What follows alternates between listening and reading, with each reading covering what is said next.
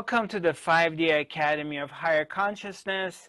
I'm Zarathustra, broadcasting live from Los Angeles. And today's topic is, what is 5D quantum awareness and how do we reach the 5D quantum awareness?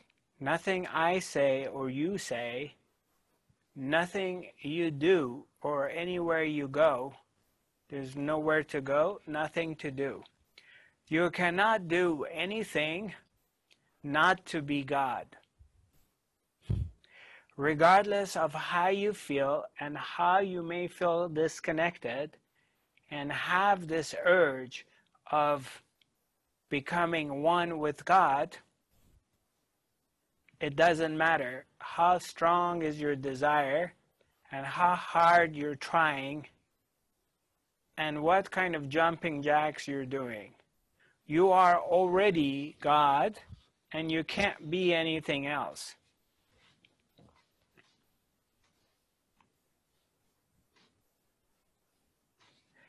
This is what Papaji told me a long time ago. This is what Ramana Maharishi told Papaji, and I realize it, that that's how it is. You are who you're looking for.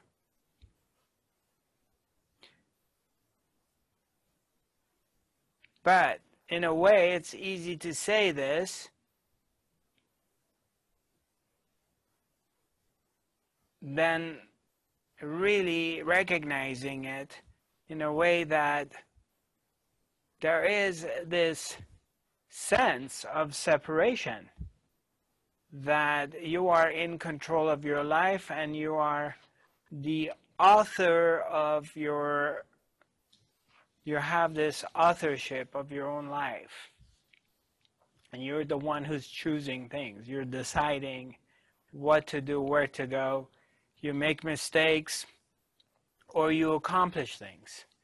And they all have a sense that you are the one who's doing it, which is a false notion. It's not true at all. It feels like it, it looks like it, it seems like it, but it's not. It's false. So we talk about the 5D quantum awareness of what is fifth dimensional quantum awareness and what is it, how do we reach this level of awareness? What is it going to do for me or for you? How is it going to affect your life?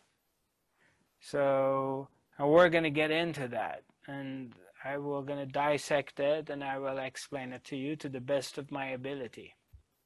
The 5D quantum awareness is arriving at a level of understanding that this false notion of separation, this really sense that each and every human being, as they're born, they develop this sense that we are making our own decisions and we're in control of our own life, and therefore we make mistakes, there's regrets. I could have gone this way versus that way. I could have done this. I should have done this. I'm a bad person. I'm a bad mom. I left my kids and I ran away with some other guy and I abandoned my family, or I have been abandoned. My parents abandoned me, or they abused me, or whatever. Whatever is the story. As you are developing and you're expanding your mind, or you're going beyond the world of the mind, it's another word, another way of saying it. So there's an expansion happening. So rather than being super concentrated and super focused on one point, and which basically this concentration results in being really focused on a separate entity, being focused on this part that you're actually somebody capable of doing things on her or his own, separated from totality. It's a feeling you have.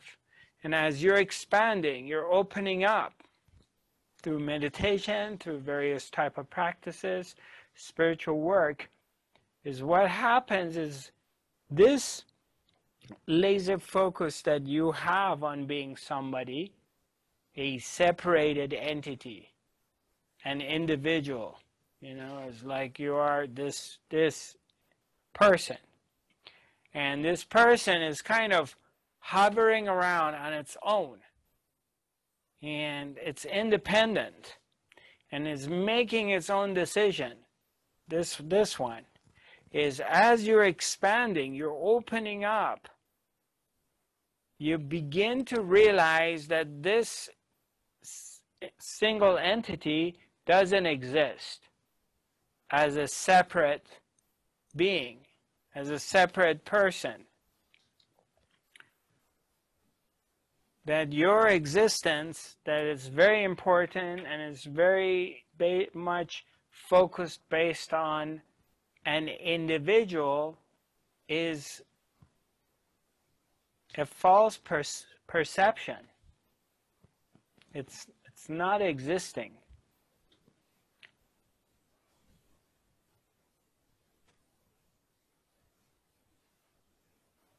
And that's a big blow at the mind, because the mind cannot accept this. The mind will not grok. It won't digest it. It's like what? Because the thought comes, naturally this thought comes from everybody. I had this thought. The thought comes and says, what do you mean I don't exist? What do you mean I am one with God and with everything? I have power. I can decide what to do. I can, lift my arm. I'm doing this right now. I decide on doing this. It's my choice. I decided to come to this webinar today. I cleared my schedule to be here today. I pay my bills. I take my kids to school. I go to work every day. I clean my house. I do my hair. I shave my face. I do this. I do that. What do you mean that I don't do it? This is like BS. It doesn't make any sense that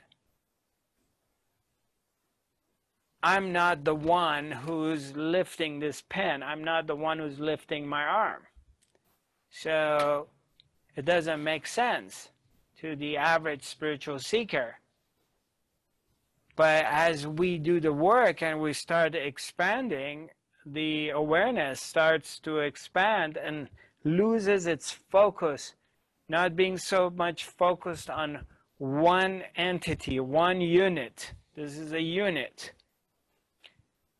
As the focus starts to, not being like this, really focused on, concentrated on one person, and the expansion starts to take place, then what happens is, in a way we can say, your vibration starts to rise. You're rising, elevating to a higher consciousness.